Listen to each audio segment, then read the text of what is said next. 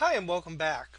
In this video we're going to see how to set up the required field validation tool for our contact form. So I'm going to go ahead and minimize Dreamweaver and come here to my desktop, and you can see here's my framework folder. I'm going to go ahead and open that on up, and I'm going to go into the Timothy framework folder and then finally into the JavaScript folder and plugins. And you're going to see a folder here called validation-v2. And if you've downloaded the framework a little while back, this file may not be there, but you can go back to your download page and re-download the framework, and validation-v2 should be there for you. Again, that's kind of a recent addition to what we've been working with. And all I have to do is copy that and then go ahead and paste it into my Dreamweaver project folder here. Paste right there. Now inside of that folder you're going to see there's a CSS folder and a JS folder, as well as your setup instructions. So I'm going to go ahead and close that and go back into Dreamweaver here, and let's take a look. And if you don't see that folder show up again right away, remember, just hit the little refresh button right there and you should see validation-v2 show up.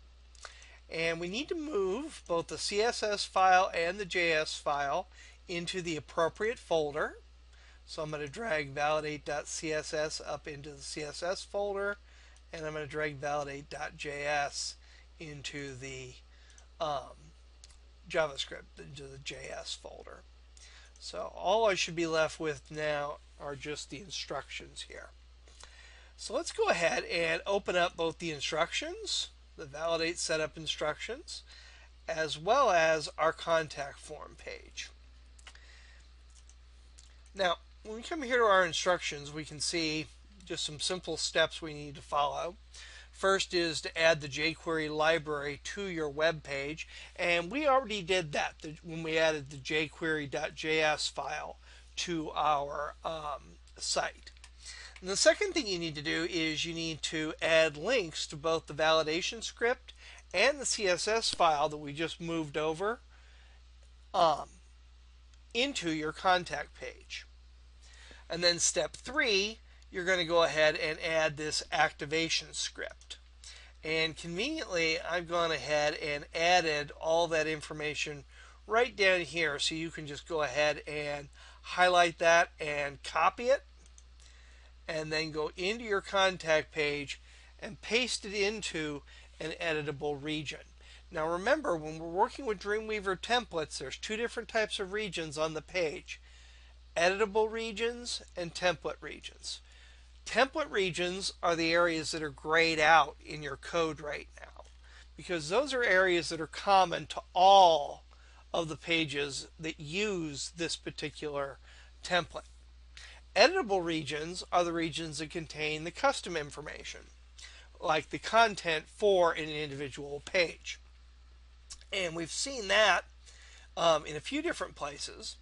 Now in the head section of your document, you're going to have the doc title editable region, and you can see here it's grayed out, but it says instance begin editable name doc type, and that's what we've placed inside of that region. And then you have the end of the editable region after that.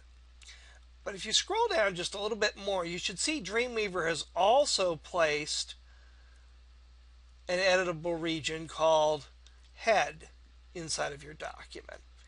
And you should see instance begin editable head and instance end editable.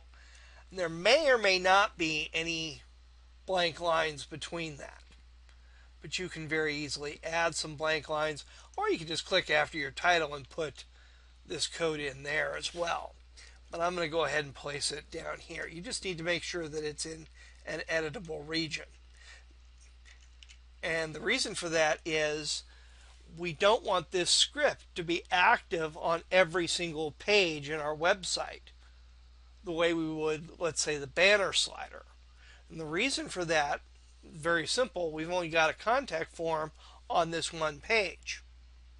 Now, if on your site you have a number of forms for different reasons, let's say you have a contact form and a form maybe to sign up for a newsletter, or other types of forms on your site, and they appear on lots of different pages, well, then that may be something that you want to add to the actual template itself so that it automatically appears on every single page.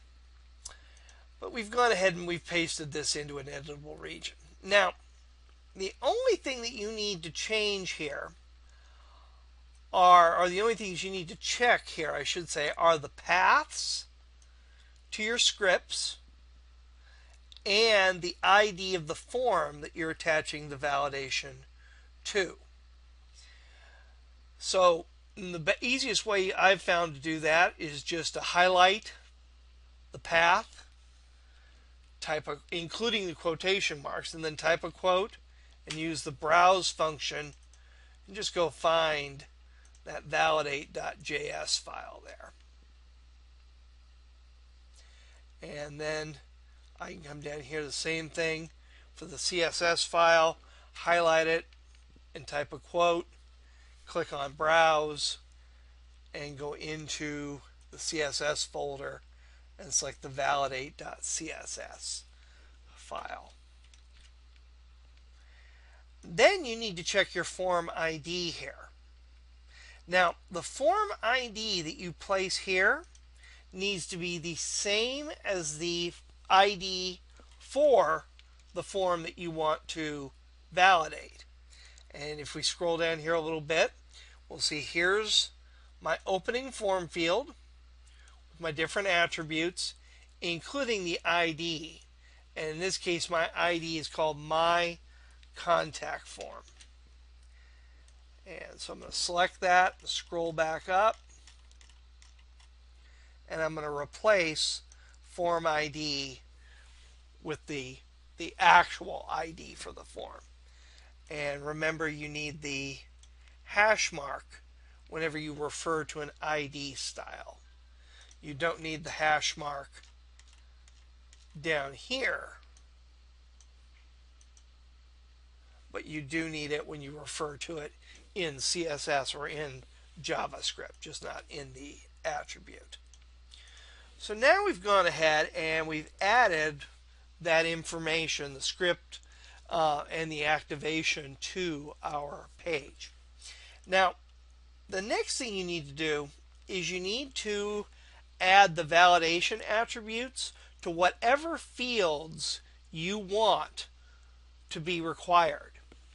And you can see here what you're going to place on your input tags.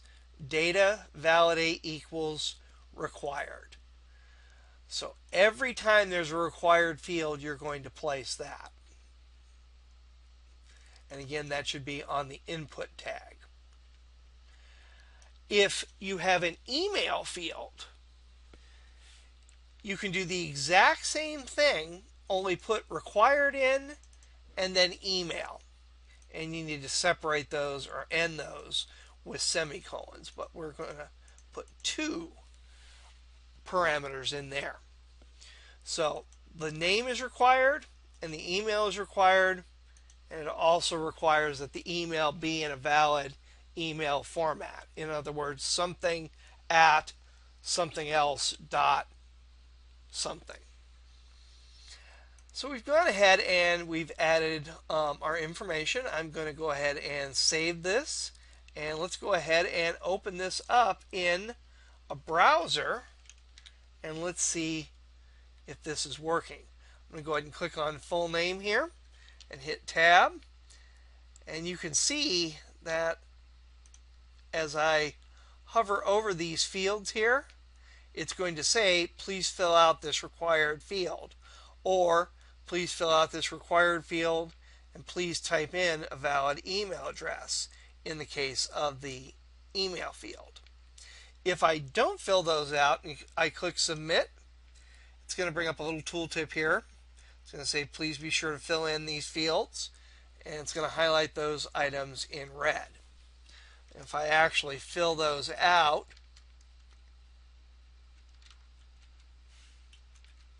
you'll see they get the green highlight around them, indicating that everything is good with that. And that's all you need to do to add the validation script to your form. Now, this is a very simple validation script. It basically just allows you to do two things.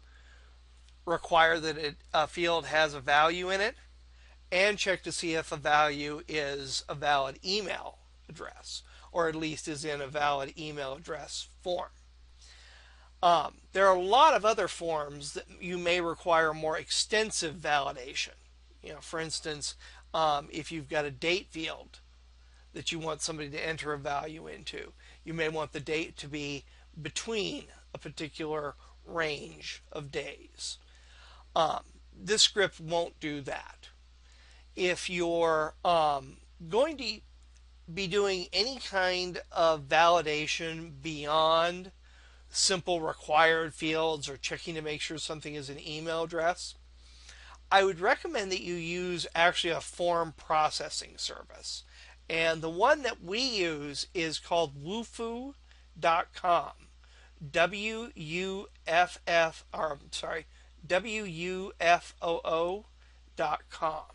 And later I'm actually going to show you in another video how to go create a form on that site and add it to your website.